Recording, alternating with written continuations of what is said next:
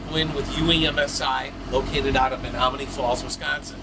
We're here today in Ingleside, Illinois, showing the new UEMSI Zoom pan and tilt camera, along with Pipeview LLC.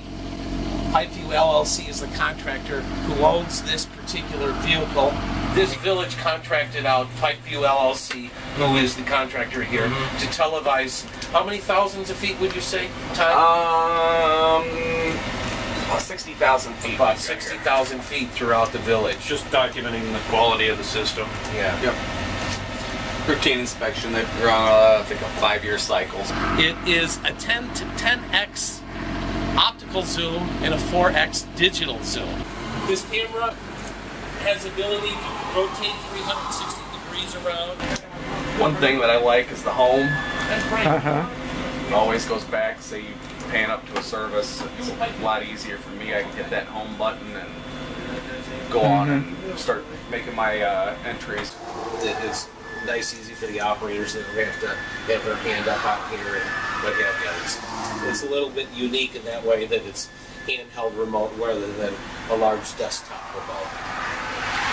It's got the dimmer. Say you get a little bit of steam. See how we're getting some steam there? Yeah. We can dim down and get a different view perspective. Yeah, you got a different option there as far as which picture you like better. That's what's unique to UEMSI, the fact that we've got 4 lights on there, and you can turn 2 off by controlling with the controller right here.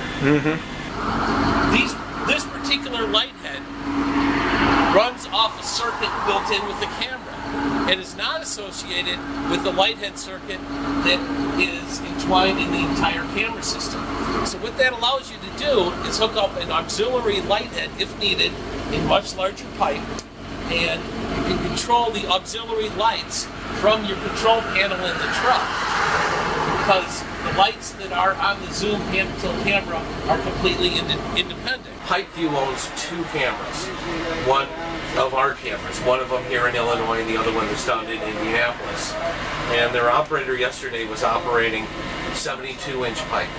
Wow. Without auxiliary light heads, and that turns out to be pretty good. Yeah. Sometimes auxiliary light heads are needed even with smaller lights, but the owner of this company, Pipeview LLC, claims that this camera is brighter than the competition.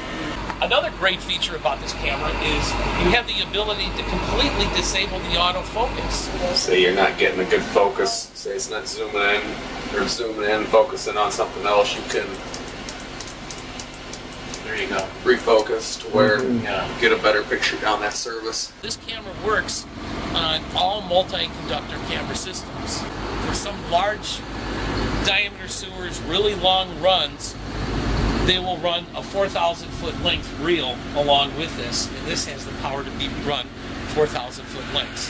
The actual head itself has a low profile. It's not a large head, allow you to be able to televise lines, 6-inch lines, does not stick out over the camera a lot to give you a lot of room lowering it in the pipe.